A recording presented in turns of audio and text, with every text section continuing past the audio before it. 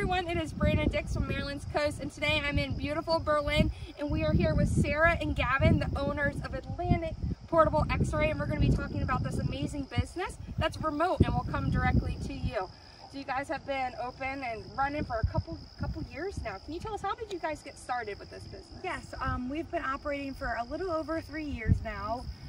We came up with the idea actually during COVID. My father had heard of it from Florida actually, but COVID gave us the push to really get out there. People were having issues getting to the hospital, so we said, why not bring it to people? That's amazing. I love that. And really, it gets, I know there's hospitals around us, but it's a nice opportunity to get into their home and check out those bones if necessary. Can you tell us what kind of services does it include with, like, we do x-rays from head to toe, basically.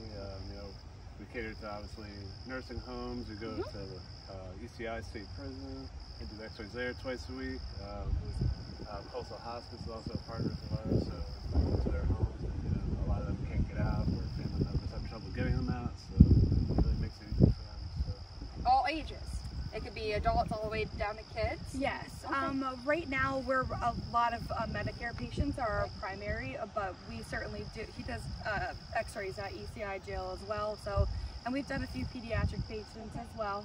And we're growing. We're local, family, and women owned. I want to add that in there. That's amazing. Yep. And is it based on referrals or insurance? How could people go about making an appointment and getting seen? So it could go two ways. Okay. Like if the doctor's office knows about us, they can call us and say, hey, we have a patient that can't get out. Can you schedule an x-ray for this person? The other option is, if you have an x-ray already from your primary care doctor, you can call us if you know about us. Okay. And we can schedule an appointment, and the results go directly back to that primary care doctor. Cool. And we are partnered with a lot of agencies. So Coastal Hospice was our first partner around here, and they were really helpful in our growth and development. We're partnered with other home health agencies like Home Instead, and a few of the traveling nurse practitioners in the area. But we're always looking for more partnerships, because that's what makes Worcester County go round. Absolutely. Where can people get more information?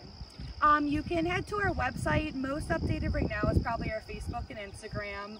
We're working on doing a relaunch of our website soon too, because we are trying to develop portable ultrasound in the area as well. Cool. From a grant that we won through the Salisbury University Shore Hatchery competition.